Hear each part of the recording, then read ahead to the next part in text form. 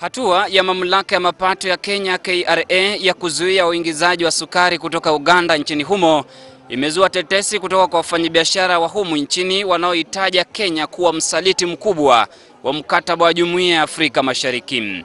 Kwa wafanyabiashara, hatua hiyo pamoja na hatua za hivi majuzi dhidi ya wafanyabiashara katika bandari ya Mombasa ni dhihirisho tosha kwamba Kenya haipo tayari kushirikiana na nchi zingine za Afrika Mashariki. All these non-tariff barriers they are introducing on our merchandise, they just indicate one thing, that we went into the EAC but we are not ready for it.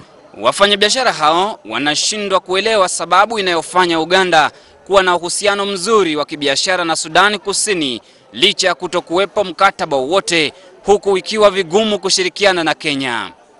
Kwao hii ni ishara kamili kwamba serikali ya Kenya ililazimishwa kutia saini mkataba wa Jumuiya ya Afrika Mashariki. Why should we make more business with Southern Sudan, yet we have signed the protocols with these other countries and we don't have same favorable terms with these countries where we are member countries? Japo serikali ya Kenya inadai kwamba huenda sukari hiyo iliagizwa kutoka nchi nyingine na kupakiwa hapa Uganda kisha kutaka kuingizwa Kenya, jambo linaloaminika huenda likaathiri uchumi wake. Wafanyabiashara wanasema kwamba biashara ni kuwa makini na kutafuta mahali unapoweza kupata faida kubwa.